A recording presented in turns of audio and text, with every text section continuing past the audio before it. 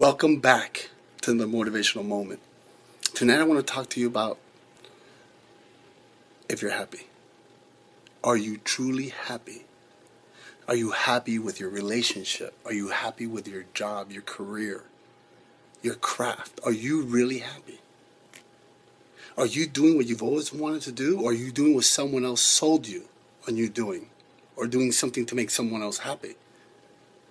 I really want you to think about it. Because sometimes we forget. What was it that you wanted to do when you grew up? I want you to go out and write down 3 things that you wanted to do when you grew up. And if you're still growing up, you can still do this exercise. What are the 3 things? Are you even close to one of the 3 things?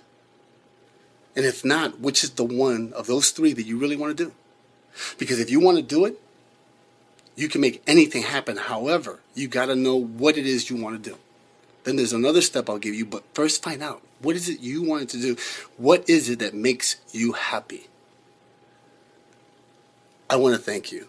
My name is Bert, and remember, together, we will make it happen.